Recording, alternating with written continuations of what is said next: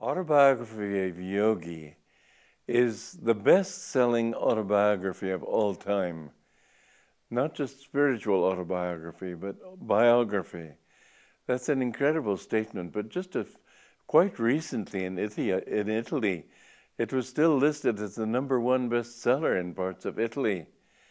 And when it first came out, publishers are not eager to publish things that haven't proved themselves.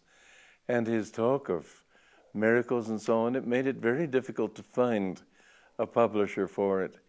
But that book has changed more lives. I've met so many people. I know sometimes in front of an audience, I will ask people, how many people here have read the autobiography?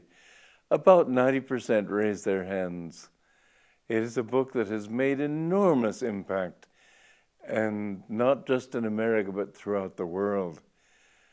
The thrill of that book, I must have read it 50 times. It still thrills me. I said to Master, when I met him, he said, "How did you like my book?" And I said, "It was the most thrilling experience of my life." And that is what it is. I also said, this to my discredit, "Sir, I found a couple of split infinitives in the book." And ever since then, he jested with me and called me split infinitive.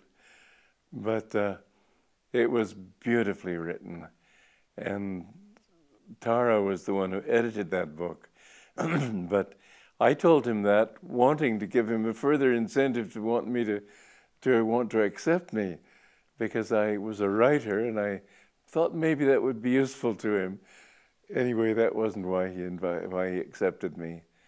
It was for my deep, deep longing. Master said when I told him how much it had meant to me, he said, "I put my vibrations into that book." I didn't know what he meant, but it's certainly true. You know, when Evans Wentz wrote the book, Tibet's Great Yogi, Milarepa, and Milarepa, when he was a boy, his mother had been cheated by her relatives of her inheritance, and she was very vindictive and wanted him to gain vengeance. And he learned from a black magician how to hurt them, and he hurt them badly. And then he realized that he'd have to pay for this great sin, and he determined to try to get out of that sin, of all that bad karma in one lifetime.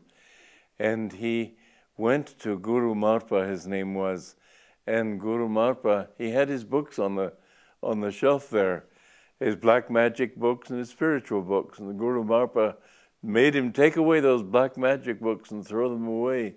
They emanated a vibration. The books you read emanate a vibration. When I was in college, my professor asked us to write our criterion of greatness in literature. And I wrote a book, an essay that did not get me a passing grade, but I knew I was right. I said that I see around great works like Homer, I see a white light. And the light around a book determines how great it is. Most books don't have a light. And that was what Master meant with that book. It is a holy book. Holding it in your hands is a blessing. And reading it, there is a power that comes through those pages. I think that's what accounts for its huge success.